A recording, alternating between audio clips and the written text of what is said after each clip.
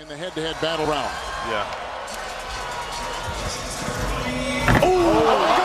That is it. That is it. Goodbye, Macklemore. Goodbye, Shaq. Because there is a new. I told you, John Wall is going to get it. Dance it out, baby. Dance it out. Rock it out.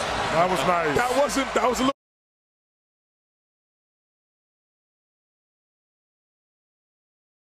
It's a heads-up play by Mack. Nick Young lost it as he had the slam.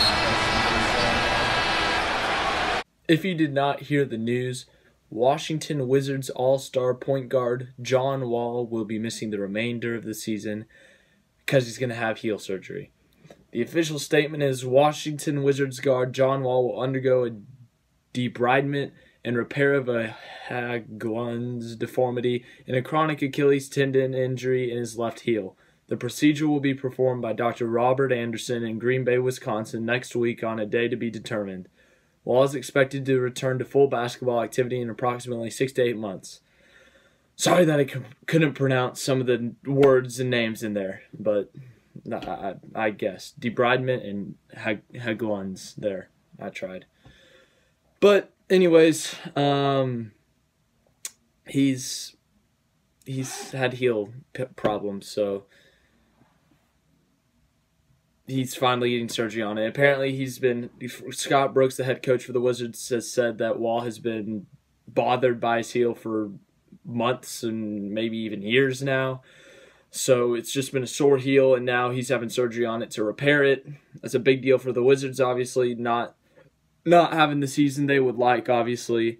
They're not doing good. They are 14-23 on the season. Last night, however, they did pull off a victory at home against the Hornets of Charlotte, 130-126. This was without John Wall. Trevor Ariza was their leading scorer, but obviously it's going to affect the Wizards in many other ways other than just winning, because they have not done a lot of that this season.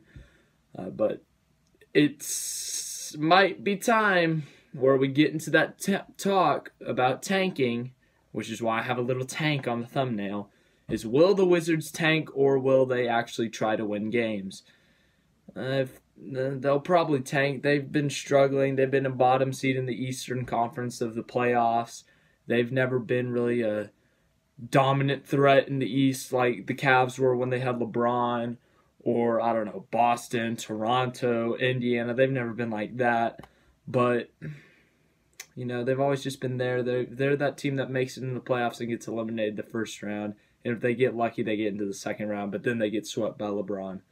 So it's really been and they didn't have super high expectations coming into the year.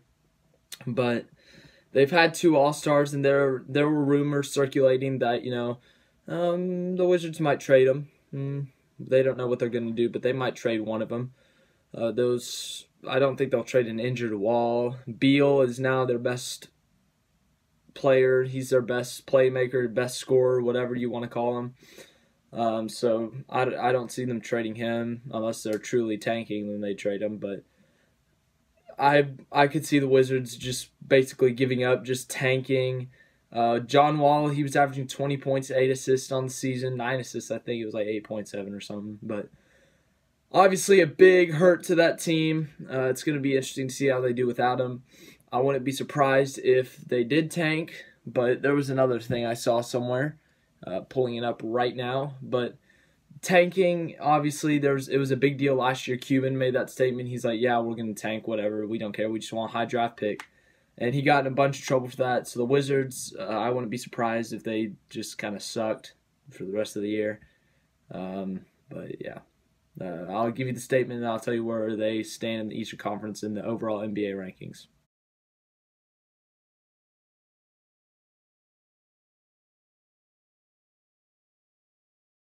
The Wizards currently sit at 11th in the playoff standings in the Eastern Conference, and I think they're the 6th worst in the league, only above the Hawks, Bulls, Knicks, Cavaliers, and Suns.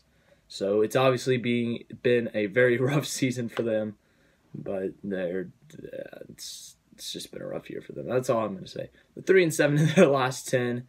They did win last night, as I said, so they're on a 1-game win streak, but it's been a rough year for them. They are 14-23. not doing very well. And they made a couple trades this year. They obviously got Trevor Ariza, but here's the thing I saw. So it said, the Wizards front office, though, has suffered from a different problem over the last 12 months. Vision, not effort. They've tried quite diligently to rearrange the deck chairs around John Wall and Bradley Beal. Enter Dwight Howard, exit Marcin Gortat. Enter Trevor Ariza, exit Kelly Oubre Jr.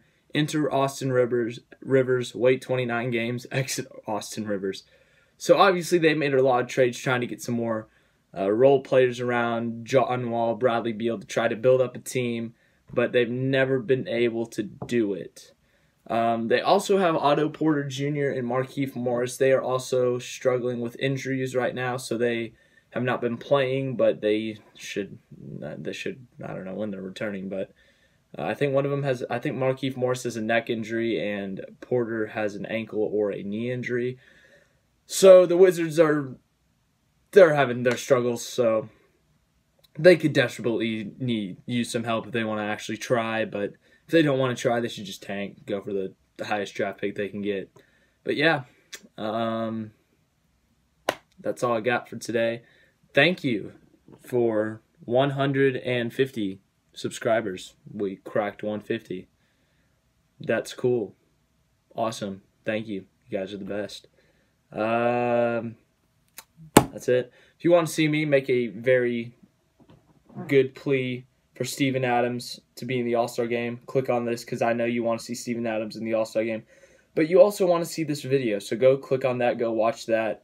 Like it too. Like this video if you liked it. If you want to see another video of mine, here you go.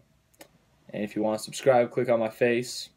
Thanks for watching. Thank you to all 150 of my subscribers. You guys are the best.